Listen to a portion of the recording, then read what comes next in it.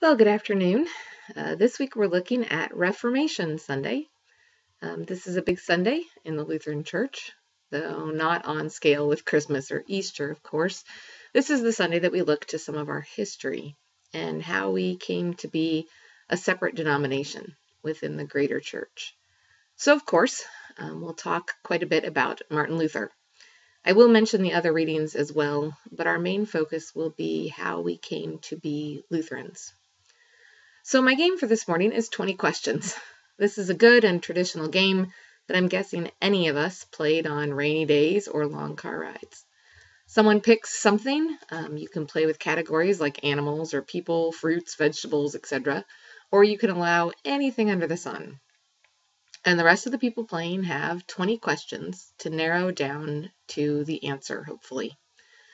It helps us to think about how we describe things, what characteristics we find important or recognize.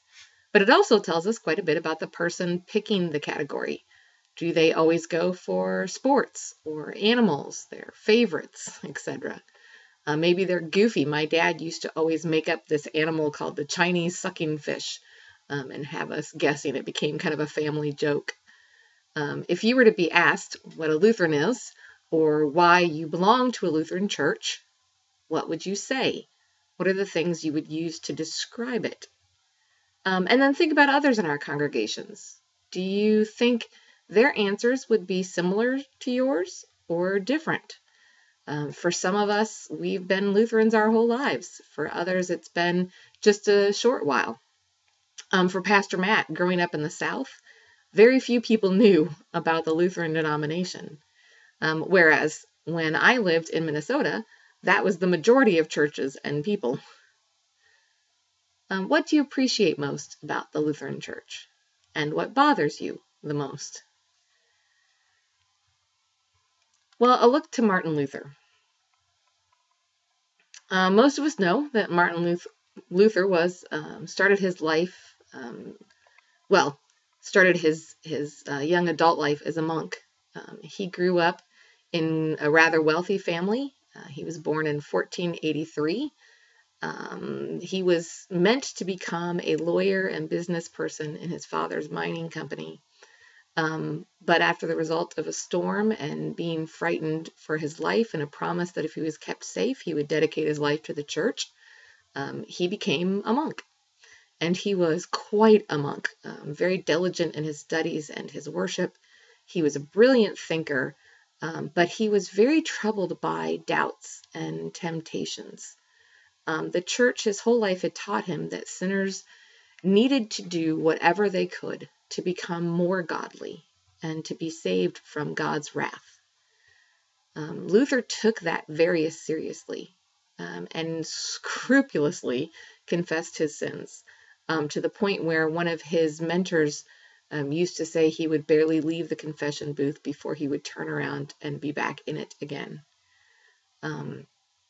Luther definitely struggled to know if he had confessed everything, whether he had brought all of his sins to God, and had he looked deeply enough at himself when he confessed. Did he really, really want to love God and become more godly? What if there was still a little part of him that didn't care about God? Those questions hounded Luther. Even when his monastery sent him to the backwater town of Wittenberg to teach at the new university there, he never quite felt like that he was good enough, worthy enough, had done enough to be recognized by God. So as a new Bible professor, Luther swore to preach and teach only the truth. Now he had a double burden. Was he good enough, and was he truthful enough? While trying to quell these personal doubts, he also had to teach his students and preach to his townspeople in a way that he thought brought them to the truth. But how could the theology he learned be true if it didn't bring true comfort, even to a conscientious person like Luther? He made himself almost sick to the point of not feeling like he was worthy enough to do the job that God and the people had called him to do. So he really took to studying scripture on his own and trying to find passages that would bring him comfort and guide him in the way to do that. And through it, Luther came to understand God's word differently than he had been taught. He began to read passages like we are justified by faith alone through Jesus Christ and not apart from works. And this all sort of came to a head in the year of 1517 when an indulgence seller came to the area. So to kind of give you a little background, a person could donate money and receive an indulgence. And what these indulgences were things sold by the Catholic Church, the only church at the time, the universal church, which is what Catholic means. If you've ever wondered if the Apostles' Creed, why we say the Catholic Church with a small c, because it means the universal church, the whole church. And they believed that upon death, you didn't immediately go to heaven. There was this waiting period, this place of purgatory. And so people could donate money or do certain pilgrimages or tasks, and they would receive these indulgences. And the indulgence was a certificate that declared either a shorter time for that particular person or for a loved one in purgatory. And so you could sort of earn your way or your loved one's ways sooner into heaven by doing these things. It was a way that, like St. Peter's Basilica in Rome was built, and the Pope collected money. And for Luther, this was extremely troubling, this idea of earning your way into heaven. And so Luther wondered whether a person could really pay money and receive God's grace in return, how that worked. So Luther began writing, and he came up with these arguments against the church and against the indulgences called the 95 Theses. He posted them on a church door in the town of Wittenberg, and it was an attempt to not only teach the truth about God as he was learning it, but it was also a challenge to the church's teaching about Jesus and the needs of the people versus taking advantage of them. It just so happened about this time, this wonderful new invention entitled the printing press came to be known, and it allowed these theses to be copied and sent far and wide and reach many more people than would have previously been able to. And so because of that, Luther's teachings were taken up by these individual Christians and churches across the area. Famous theologians got a hold of them and important rulers around Europe. And this explosion started happening. So, as we know, Luther got in a bit of trouble. These theses were posted in 1517. But from there, it really encouraged Luther to begin putting down his own theology and seeing the differences that he felt the church was not teaching correctly and that he could find in the Bible. And so it took quite a few years for Luther's theology to mature fully. But at the heart of it always stood the question of how a person could be saved from sin and death and hell and God's wrath. The church of the day said that Jesus gave us both the desire and the ability to become less sinful. But Luther would argue that we were sinners through and through, that nothing we do is ever good enough to deserve God's gifts. And our only hope lies in Jesus. We have, our faith in Jesus apart from works. Jesus, for Luther, was not the scolder telling us to shape up, a good example for how to live, or just someone who taught the ideas about God. For Luther, Jesus is only and ever our Savior. In Christ's death on the cross, God gives us the gifts of forgiveness, salvation, and eternal life. When we trust this promise of God, we have everything Jesus has to give, and he takes on all our sins and even our death. So from this comes the argument that we've so often heard, or how we declare ourselves in the Lutheran Church, that we are both sinner and saint. We are enmeshed in our sin, but we are at the same time always saved because of Christ's actions. So as we know, Luther's works ended up splitting the church. The powerful church in Rome rejected his teaching about Jesus. He was considered a threat. In 1521, he was forced to appear before the emperor and church officials to defend his teaching. And when he was asked to take back everything that he had written to remain in the church, he said probably the most famous quote we have from him, "Unless I can be instructed and convinced with evidence from Holy Scriptures, or with open, clear, and distinct ground and reasoning, then I cannot and will not recant. Here I stand. I can do no other. God help me. Amen."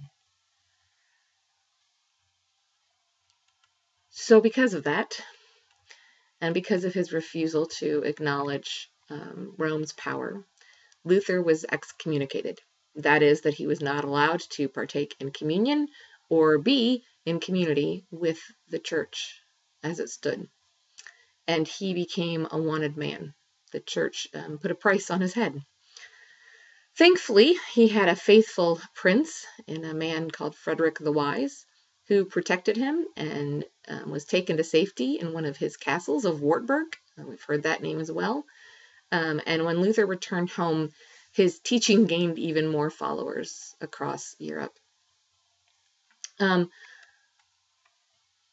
There's a lot more about Luther's history and his teachings, but always his idea was to put the Scripture and the Word of God into people's hands in order that they could experience God as well. We know he took the time to translate the Bible into German. When we were in Germany, I learned something that I had never known, and that was that he took a combination of High German and Low German and all the dialects, and really sort of came up with a unified German language that hadn't existed before then, so that all the people throughout the country could read the Scriptures.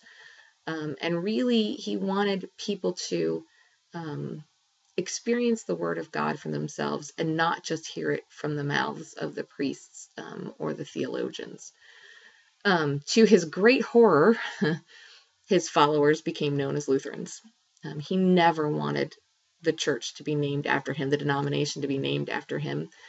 He desperately wanted them to just be called Christians or evangelicals. But when they grasped his teaching, they brought this great change to the church, and so people wanted to honor him with that. It greatly changed the church. If we think about what the greater Catholic Church was at that time, priests were married. Holy Communion was suddenly not just taken by the priest and in honor of the congregation, but people were included. People were encouraged and given the Scriptures to hear the Word and to experience it. And there was a revolution in preaching. It was no longer this sort of wrathful and shape-up kind of preaching, but that of grace and forgiveness. Luther and his fellow reformers saw to it that new generations of preachers were trained to declare God's mercy. And they created works like what we still deal with today, the Small Catechism, the Augsburg Confession, and they taught and defended the good news of God's forgiveness in Christ Jesus. Luther himself, as we know, married a former nun and had a family. He kept teaching and preaching until he died in 1546. But and there's the dog, helping me so much and so greatly. Thank you, Cassie. I'm just going to shut you out right now. Sorry about that. The animals want to help all the time. But yeah, so he kept teaching and preaching until his death. But his legacy of freeing the Gospels for sinners continues today in the Lutheran Church and through many of the denominations that began to develop around the same time. For Luther, the cross was central, and Christ's actions, not ours, were salvation. He was a huge influence in both the church, but also in culture, in developing this idea that conversations could happen around the church, that Reformation was allowed, and that we could discuss and learn as everyday people, and not just have special allotted people to carry the word.